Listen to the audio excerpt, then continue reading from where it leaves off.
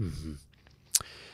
If a coach is listening to this, and let's say they're a swimming coach, so an individual sport, or maybe even a basketball coach, and they're coaching a team of women, how important is it that they understand the differences between male and female physiology in order to kind of tailor the training program that they're putting their athletes through?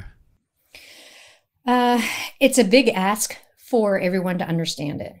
And it's a big ask for everyone to try to tailor it.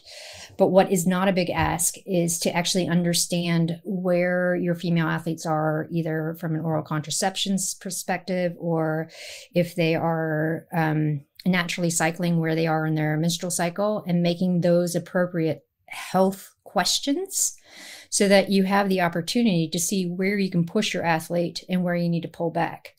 And if you're looking at teams, right? So you don't make the judgment on if they're going to be on the start line or not on a day that your female athlete usually feels flat.